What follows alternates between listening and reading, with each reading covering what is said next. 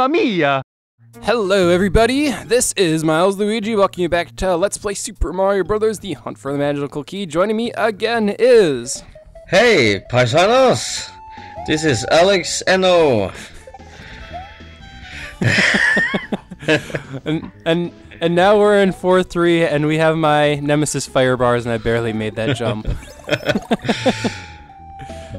It's this... So, a question for you. Do you have any funny, entertaining, or otherwise interesting, like, development stories or things that happened when you were making Super Mario Bros. The Hunt for the Magical Key?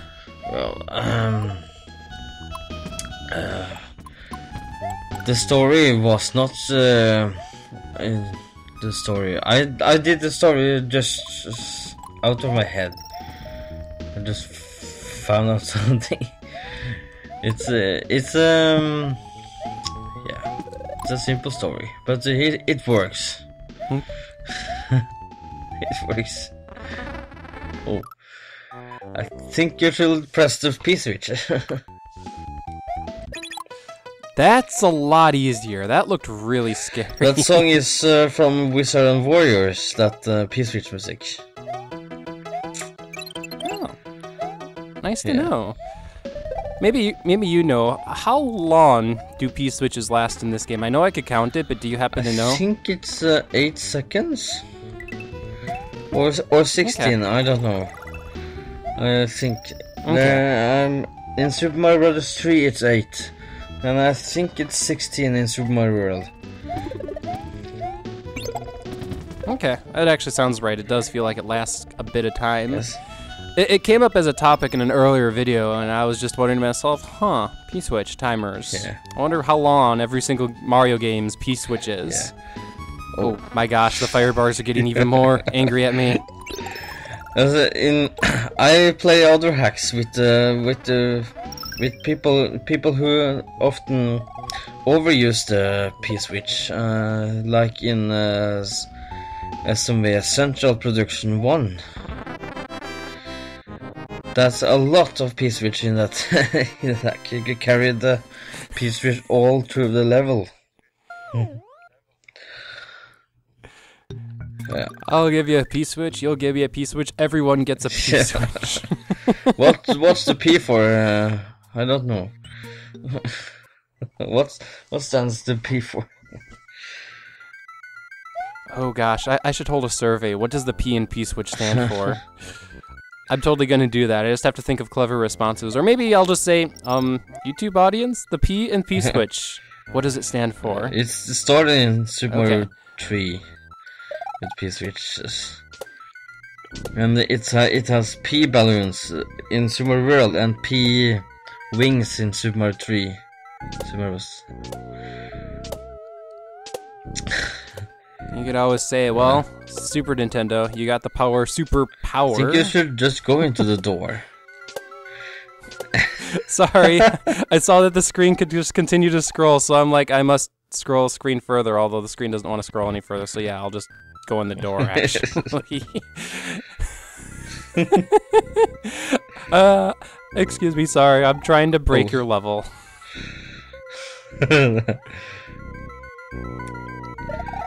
That's funny. I hope you found the secret exit in this ghost house. Ooh, this ghost house has a secret exit. Yes. Okay. Almost all of it has a secret exit. I think it's just 2 of them that doesn't have. Okay. It's one of the annoying things about the original Super Mario World. Go down, is that out of all the levels, go back there. House. Yes. Down over here? Ooh, sneaky. Sneaky. Well, thank you. You're welcome. That one would have been a bit of a difficult secret exit. You do a really good job hiding the secret exits, I must say. Let's go ahead and take care of the normal exit while we're on the ghost house anyway. But yeah, so far, like, your secret exits have been ingenious, and even the ones that I haven't been able to find, I've been looking at them and I'm thinking, I should have been able to figure that out. It's like you hit that perfect balance between this is hard to find and no one's ever going to find this. Yes. Like, people will find them if they look for them. I love that. I got the idea from New Super Mario Brothers for Wii that has nearly the same thing in a ghost house. But it's a hidden door inside there in one of the levels. I don't know which world it is, but it is there. I got the ideas from it. The graphics is from New Super Mario Bros. For DS.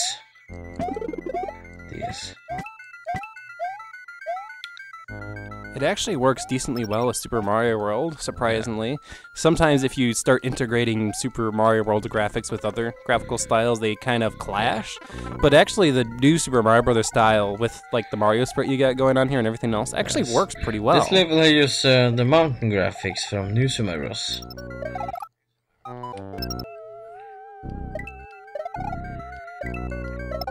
Oh, that boo has sniped me twice now. I'll be patient. Yes, that's a good thing to be patient. This hack is the longest hack I ever made before. It has 120 exits. Full hack, everyone. And a 30 because I apparently can never get the 50. It's hard, but I did it. I did a lot. but you only get 3 1-ups for it. Alright, here we go. Yeah. I think we're gonna continue our split path here and have Luigi take on level 4-5. Ooh boy. Here's a super... So yeah, one thing I did want to comment. Super Mario Bros. 2 music, and I was otherwise going to say, you've definitely borrowed a lot of inspiration from like a lot of different Mario games, not just one. It's like every single one feels represented in this hack. Ooh, I can even pick up stuff out of the ground. Ah! Was it difficult to integrate all these things, or did it just come with practice? In the last video, I got inspirations from Link's Awakening. You see, it has the music from it. I use different songs in these hacks. There are a lot of them, and most of them are sample songs. Like the Donkey Kong Country songs, and it's Yoshi's Island songs. It has a lot of very known soundtrack from different Mario games and other games.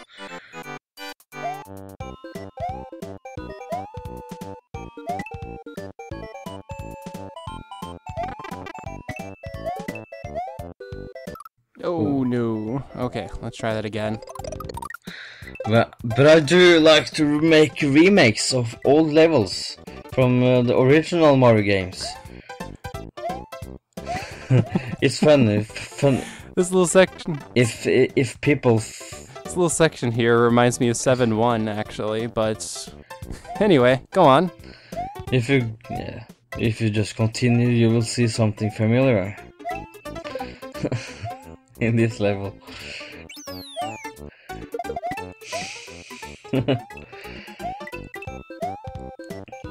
Okay. Oh, speaking of 7-1, look at this. We didn't even have to take a rocket to get here either. This is... No. This works.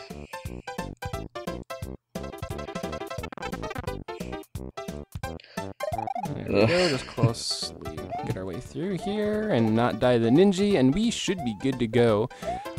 I know that, like, for example, Super Mario World Central will be like, don't remake old levels, but the way you've been doing it so far, I actually enjoy. It's like, oh, hey, here's a little cameo from this one level, or hey, here's this one little cameo from this one level.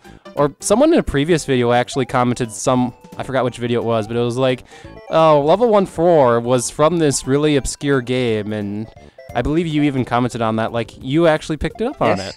You're right. Yes, that's right. I checked out the Super Mario Special that was made for I think it was Sinclair or something, a PC game. That looks very bad. The graphics on it looks bad, but when I really wanted to remake those levels and make them look better, since they stink. Really. I guess it's best to be blunt about it, right? Yeah. It was just bad. Yes. There is more levels from Super Mario Special in this ROM hack. I am looking forward to all that. I think we have time for one more level. I also like how I ended the level with 99 seconds. So the end of the "you're running out of time" theme did play, but not quite. All right. So Mario's task is to cross a waterfall. Here we go. Which is underground. Yes. I like the underground of Super Mario Brothers. It's good. I like the it has it's the classic style that we all have grown up. It does actually work really well. The good old run on top of the level, though. But it's like, oh no, look at all this level that I'm missing. I must go and see if any of these pipes are enterable. Yeah. You are making me go full OCD on this, actually. Because it's like, I could run on top of the level, but then I missed the level. This is the problem with me and like flying over levels. It's like, I could fly over the level, but then I missed the level. Yeah. Yeah. But there is no warp zones in this, so... It's not needed. I am happy that you did leave the cape in this ROM hack. A lot of people just straight remove the cape because they're like, no, you're not breaking the game. Yeah. But sometimes I make it impossible to cheat, like this. Ooh. You cannot fly through the whole level in just one fly.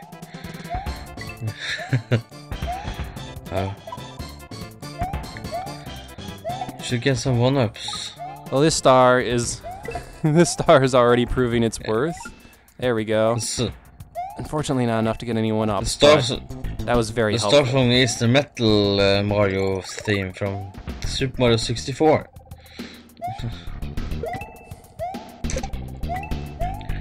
I think it's a good. There's 2 hidden blocks there. Oh. Okay, let me go pick them up.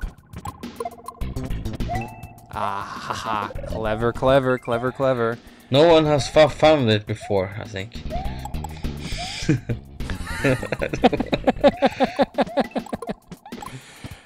We have discovered a secret, everyone, that most people probably have not found. Yeah. I watch a lot of these videos on the internet, on the YouTube, and there is a lot of people that don't find anything, something. So I'm included in that group, unfortunately. Yeah. But no. I'm not sure But no, I really do like it when it's like, well, if you're attentive and look for it, maybe you will find a secret. And so, like, look, there's the 1-up, which you could argue, well, it's just a 1-up. But on the other hand, it's like, well, there's a little secret for you. Hey, I actually got stars from the flag. Yes! The gold tape is invisible. You cannot see it. It's go up and down, but you cannot see it.